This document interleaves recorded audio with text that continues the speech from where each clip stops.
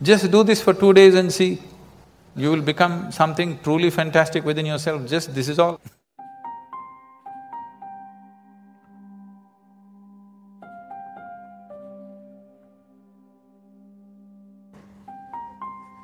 If you learn to simply sit, you'll become tremendously intense. Right now, your energy is simply expended by doing unnecessary, endless activity. When you have so much mental diarrhea, how can you have energy? Suppose you have diarrhea, do you see how weak you feel? Yes or no? Right now this mental diarrhea, that's why people have no energy. They want to just eat and sleep all the time because mental diarrhea, it's very exhausting. If you stop the mental diarrhea, there's enough energy to make this very, very intense. Now how do I stop mental diarrhea? If you have diarrhea, physical diarrhea, what is the first thing to do? First thing is stop eating, right? You eat bad food and then try to stop diarrhea, it's not going to work. So similarly, bad food for the mind is just this. You have gotten identified with things that you are not. The moment you get identified with things that you are not, mental diarrhea is inevitable. It's bad food for the mind. Now it will run endlessly, do what you want. You do any damn meditation, you say Shiva, Rama, it's not going to stop. It's not stopped, isn't it? Because bad food is being eaten every day, you're getting identified with more and more things and you want to stop your mind, you do whatever kind of circus, it is not going to stop. If you disidentify with everything, if you understand what is you and what is not you, if you keep a little distance from that, mind will become still. If you want, you can use it, otherwise you can keep it. This much you do. Tonight before you go to bed, sit on your bed and sit down and discount everything that is not you. This house in which you're living, is this me? No. This loving parent or mother, father, wife or husband or child, they're wonderful, but is this me? No. Now these nice clothes I'm wearing, is this me? No. Now my body, I like it, but is this me? No. Now I'm having so many thoughts, is this me? No. Now I'm having wonderful emotions, is this me? No. Like this, everything that's not you, before you sleep, keep it down and go to bed. Tomorrow morning, you will wake up considerably more intense than today. Every day you do it. In a little while, if you simply sit here, things around you will reverberate. Really.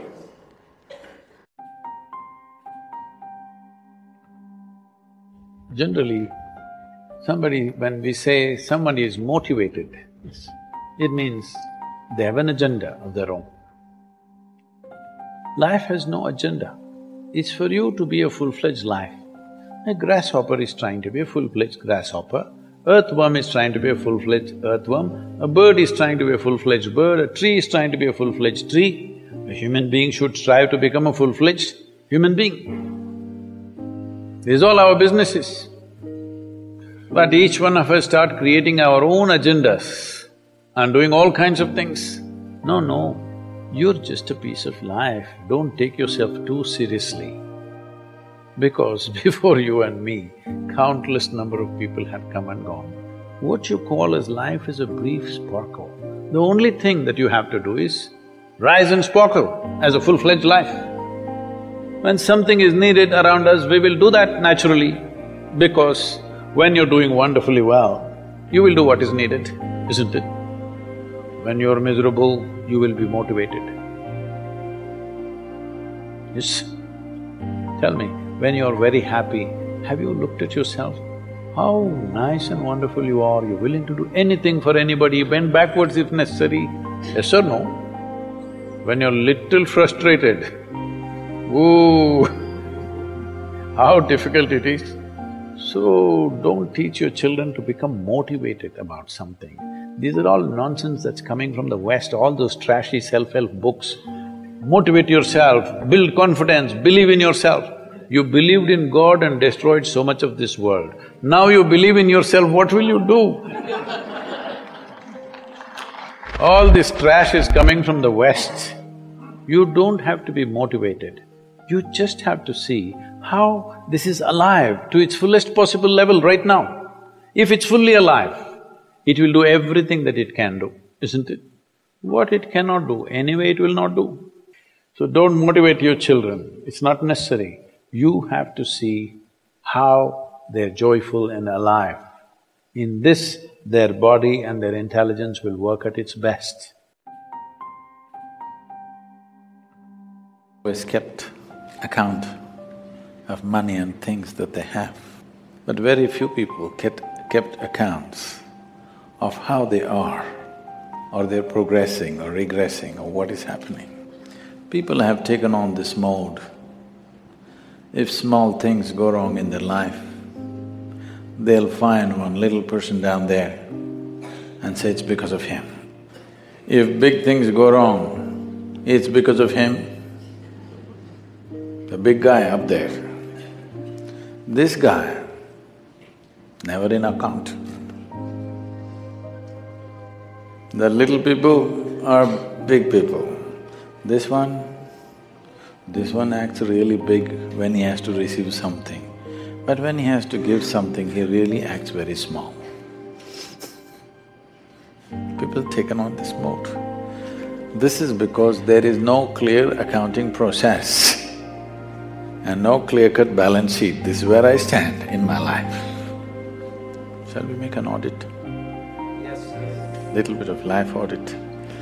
When you were 5 years of age, how joyful you were. Today, how joyful you are.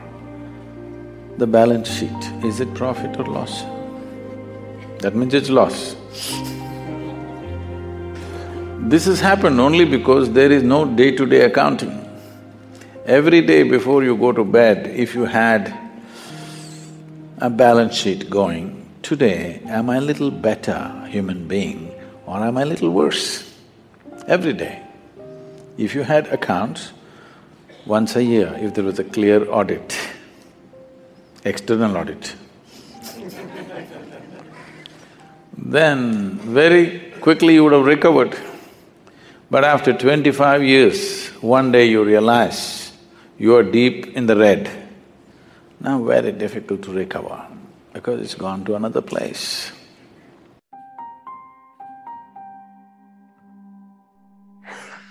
Why this consumption of alcohol and drugs is growing the way it's growing in the world is, this is because the heavens have been collapsing. Yes, still this generation has not fully walked away from it, still there is fear. They can't openly say, there's no goddamn hell or heaven.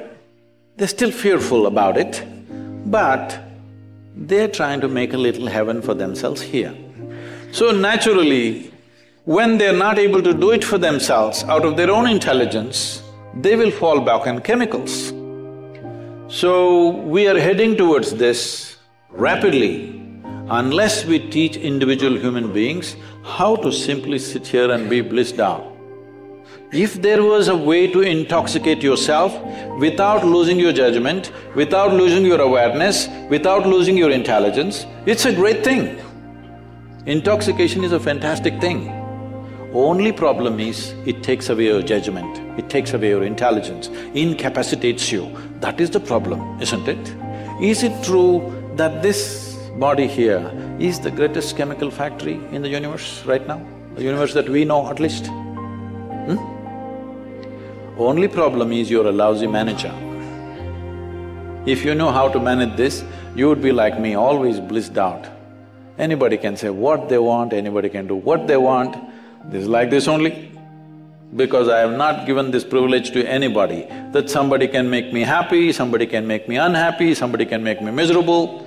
Right now, you are a consequence of other people's opinions. Where do you plan to go like this? Anybody can ruin you. You went outside, somebody told you, Shreya, you are the most wonderful human being we have seen. You were floating on cloud whatever number, and you came home, people at home told you who you really are. And the cloud will crash. No. It's very important that neither this way or that way, we listen to everybody because we could be doing something wrong. Hello? Any moment we could be doing something wrong, so we listen to everybody. But what they say will not determine how I am. Never, ever. This you must fix. You're old enough for this. I'm not saying you're old, I said you're old enough. Do you still expect the world to be fair to you? I want the world to be fair to me is a schoolgirl question. By now you should know the world is not fair. It will not be fair to you. But if you dig deep into yourself and have a taste of life, not a taste of your thought and emotion, the taste of life that you are, then you will see life is not just fair, it's just fantastic.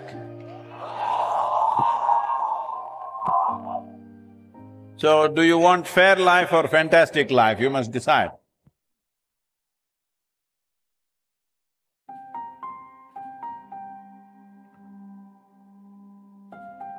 In this cosmos, nobody knows where it begins, where it ends. In our perception at least, it's a limitless space. In this space, even if you grant all the libraries on the planet and pour it into your head, still what you know is just a speck in the universe. If you identify with that speck, you will become that speck. Because whatever you identify, you become that, isn't it? But our ignorance is boundless. If you identify with your ignorance, you will become boundless. So, what I'm doing is not because of my confidence, because of clarity. So, in the yogic culture, we evolved a method. We always identify with our ignorance, never with our knowledge. Because, see, belief means just this. I believe in this or that means I don't know, but I'm bullying you. Why can't I say I don't know? What's the problem? I do not know is a tremendous possibility in human life. If you see I do not know, naturally the longing to know will come, seeking will come, the possibility of knowing will come. Whatever I do not know, I believe, that means you will never know, you will just go on with your own stuff. So this is why believers always need a flock. But the moment you become a seeker, you become alone. Because if you are the only person who believes something on this planet that nobody else believes, you will feel like a bloody fool. You need 25 people around you who believe the same thing. Now you'll say, all kinds of rubbish. But when once 25 people gather around you and all of you believe the same thing, boom, confidence without clarity will come. Confidence without clarity is a great disaster that has unfolded upon humanity. It's mainly because of belief systems, mainly because people have become unwilling to see what I do not know, I do not know. What is the problem? See, just intellectually thinking I do not know is not the point. You must know the pain of not knowing. The pain of not knowing should sear through you. Only then your intelligence becomes awake. See, just look at this. This is extremely important if you want to grow. If you want to know, it's extremely important you come to the simple understanding. What I know by experience, I know. What I do not know, I do not know. I do not know is a tremendous possibility.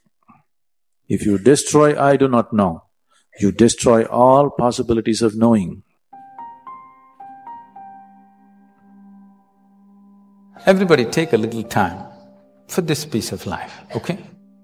Not for your family, not for your career, not for something else. Just for this piece of life, give it little time because this is the most important piece of life in your life, isn't it? So pay some attention to this. How does it happen? Why have you taken it for granted? Believe me, you're not going to be here forever. I'll bless you with a long life, but you're going to fall dead one day. Yes or no? So, do not take this for granted.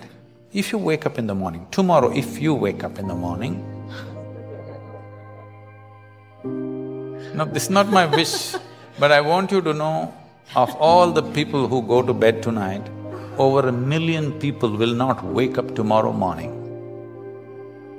And tomorrow, if you and me wake up tomorrow morning, is it not a fantastic thing?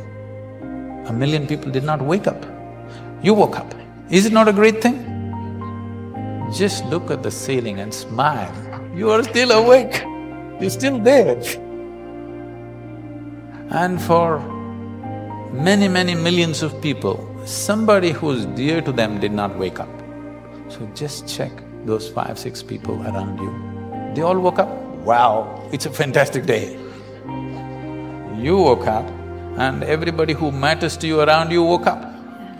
Is it not fantastic day? Yes. You don't think so. Because the problem is just this, you are living with an idea that you're immortal. When I say you're immortal, you're not actually thinking you're immortal, but you're not conscious of your mortality. If you're not conscious of your mortality, somewhere you think you're immortal, isn't it? How many moments in a day are you conscious that you're mortal? If you were conscious, would you have time to crib? Would you have time to fight with somebody? Would you have time to do some rubbish with your life? If you knew, if you are conscious that you are mortal, you would do nothing other than what is absolutely needed for you and everybody around you. This one thing if you do, if you just remind yourself, you don't think this is a negative thing. Death is not a negative thing, it's the only thing which has added value to your life. Just you know, one day I will die. If you're just conscious of this one thing, you will naturally become spiritual. Every day, every moment if you remind yourself, this is a brief life, I'm mortal, one day I will end. Just do this for 2 days and see, you will become something truly fantastic within yourself, just this is all.